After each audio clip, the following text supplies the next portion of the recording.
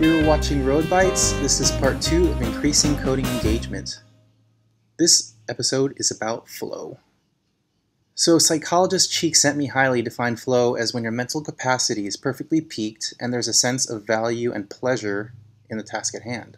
So some key features include you lose a sense of time and physical need.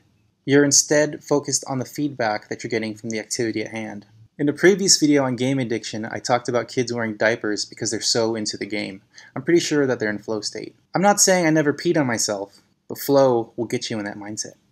So flow has been shown to be a center in a plot of skill versus challenge. In other words, you're best engaged when you're coding at a level that's respectively as challenging to what you're familiar with.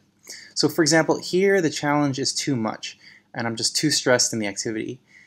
Here the challenge is too easy, and I'm really bored.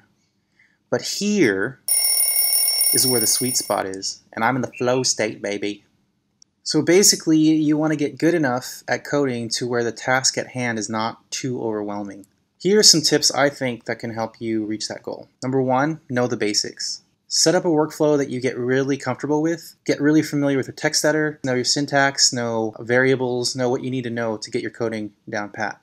Second thing is to get comfortable with the Google algorithm.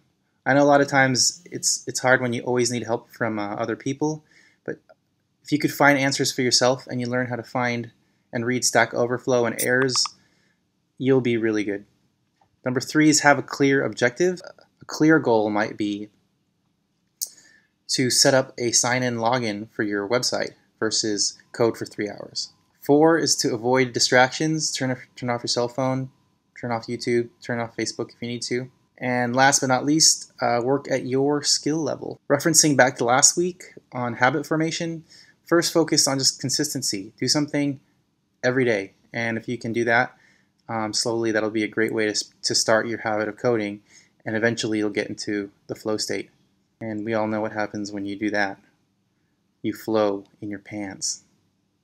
So what do you think about flow? Go ahead and leave a comment below. Don't you know? That's how I get my flow. That's how I go, though. Don't you do?